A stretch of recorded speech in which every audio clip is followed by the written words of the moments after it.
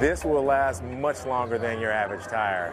So the one key element is not only no flats and it's more sustainable because we use less rubber, but you won't have to throw the whole tire away when the tread wears out. It's going to be one of the first retreadable tires. So the only thing you have to change is the tread, which is far more cost effective than throwing out the whole tire and getting a whole new set of tires.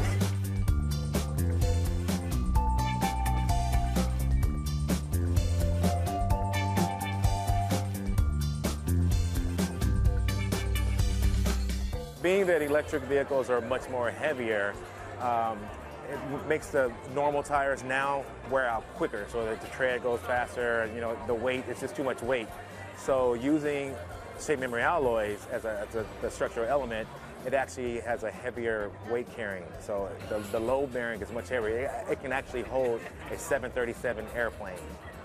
So we put that type of, we feel that high-tech cars, which are electric, and they should have high-tech tires. Because right now we're getting these high-tech vehicles using the same low-tech tire technology from 100 years ago.